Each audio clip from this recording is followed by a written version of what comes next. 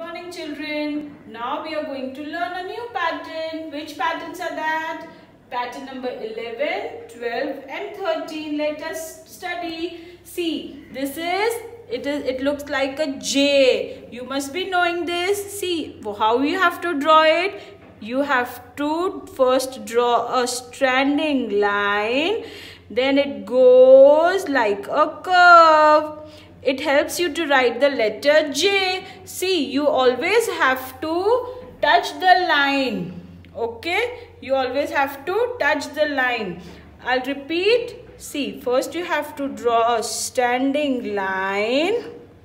And then you have to take a turn.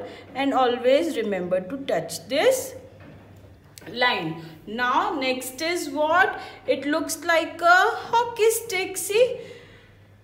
It is coming down, down, see, like a standing line, and then again it is turning. Now see, this is what, if you'll see, this is the opposite of this, okay? Now, again I'll repeat, see, it is coming down, down, and it is turning this side.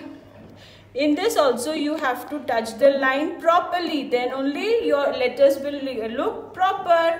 Now what is next? Next is this shape. It looks like a candy cane. It is starting from up.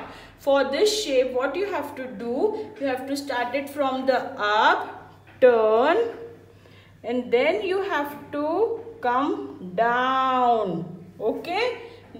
Now we have to do it again. See this, first it is, you have to touch the line and then it is coming down and you have to touch the line.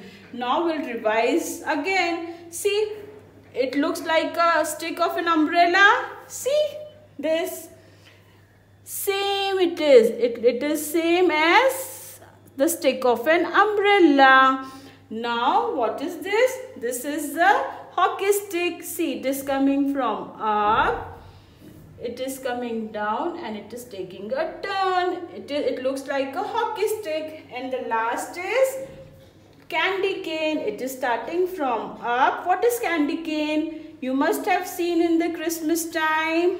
See, this is what? This is candy cane. Okay, what you have to do? You have to take a notebook and in that notebook you have to practice all these 3 patterns. Shanti Juniors.